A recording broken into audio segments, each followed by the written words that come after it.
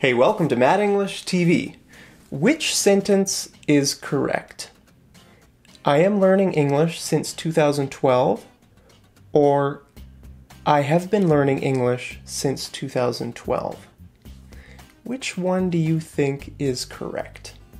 This is a really common mistake in English. This one is correct. Okay, so this lesson is about the present perfect continuous verb tense. And we use this tense when we're talking about a period of time before now. It could be a very short period of time, or it could be a very long period of time, but we're describing this period of time before now. Okay, for example, I have been learning English since 2012. Okay, we're describing this period. Now, if you've been learning English since 2012, then you're probably going to continue learning English in the future, right? You're probably going to continue over here. But in this verb tense, we're not talking about this period. We're not including this period in the verb tense. We're describing this period over here. Okay, so you can forget about this. We're just talking about this period in the past. Okay, so that's different than the present continuous verb tense, because in the present continuous tense, we're now, and we're talking about this period of time around now, right? So that's different than the present perfect continuous, because in that we're just talking about the period before now. Okay, so in this one you could say, I am learning English. I'm learning English these days, okay? Past and future. Okay, so I think this is one of the most underused verb tenses by English learners. Native speakers use this verb tense a lot, but I don't hear English learners using this verb tense very much. So there's a pretty big gap here. I think this is probably the verb tense that has the biggest gap between native speakers and non-native English speakers. You know, some verb tenses we don't really use that much. For example, the past perfect continuous tense. I had been learning English. We don't really use that verb tense very much.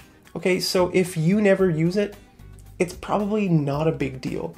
But this one, the present perfect continuous, we use that one a lot. And so if you can try to use it a little bit more, that would be great. Okay, so let's take a look at how to make this verb tense, and then I'll give you some examples so you can see how much we actually use this in English. Okay, so to make the present perfect continuous, we use have plus been. Okay, that's present perfect. If it was past perfect, it would be had been. If it was future perfect, it would be will have been. Okay, and continuous tenses always have ing on the main verb. Okay, for example, he has been learning vocabulary. Okay, maybe for the past week. He said, I'm going to learn vocabulary. So, he has been learning vocabulary. Okay, have can turn to has, but been always stays been. Okay, they have been staying with us for 5 days. Okay, that means they have been staying at our house for 5 days. Maybe your cousins are visiting. Then you could say, yeah, my cousins have been staying with us for 5 days. Okay, so let's take a look at some examples. So let's say your internet stops working. Then I might ask you, did you call the internet company? And you could say, yeah, I've been trying to call them, but I can't get through. Okay? It means you have been trying to call them maybe for 10 minutes, maybe for 2 hours. Okay?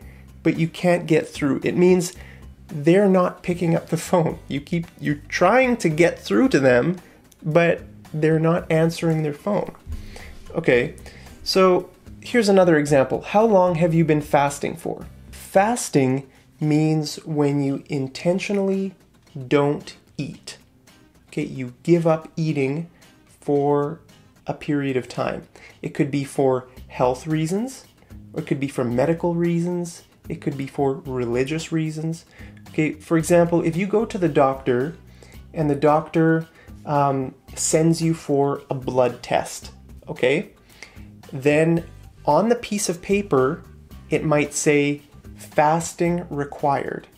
It might say you need to fast for 5 hours before the blood test. Or maybe for different procedures, you might have to fast for 12 hours or 24 hours. Okay, so it can also be for religious reasons. For example, Muslims have a whole month of fasting called Ramadan, where they fast every day from morning till evening, every day for a whole month.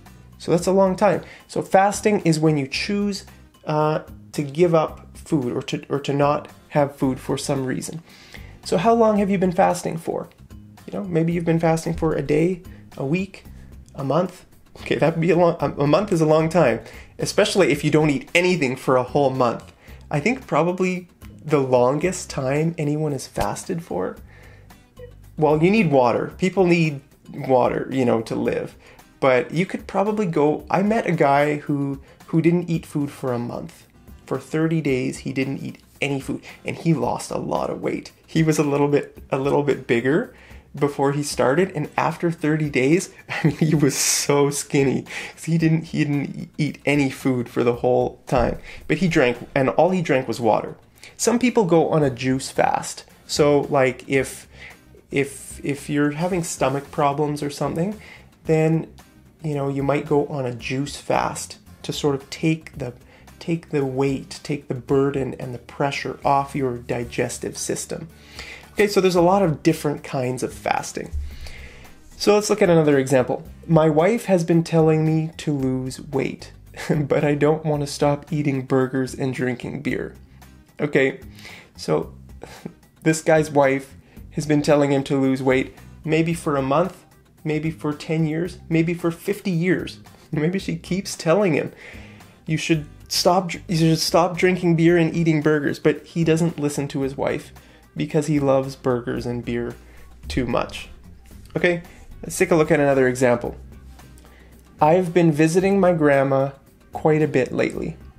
Yeah, I've been visiting my grandma quite a bit lately. Maybe she's in the hospital, or maybe she's been sick. So I've been visiting my grandma quite a bit lately. Lately, you know, it's open to interpretation. It could mean a month, it could mean a week, mean maybe 6 months, I don't know. Lately, just the period of time recently before now. Okay, I've been waiting for this moment my whole life. Look at that, they won the World Cup. If you win the World Cup, you might say, I've been waiting for this moment my whole life. Or if you got married, you know, you could say, I have been waiting for this moment my whole life. Finally, the moment has arrived. Okay, a wife could ask her husband, how long have the kids been playing video games for? You know, and maybe he would say they've been playing video games for 2 hours. Then she might say, maybe they should go play outside for a while.